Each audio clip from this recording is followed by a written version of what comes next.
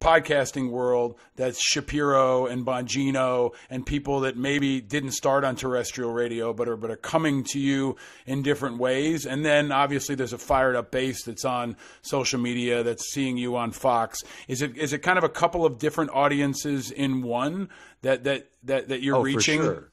I mean, it's multi-platform. I mean, even some of those names you just mentioned, those are guys who have done radio at a big level. They've got a huge podcast. They've got massive social followings. They do TV.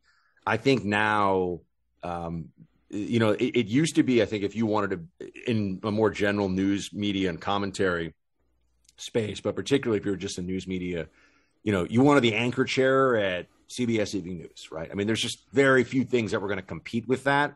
Yeah. I mean, now there's tons of things in terms of influence and reach that I would say even supersede a role like that. Yeah. And that's been the case for some time. So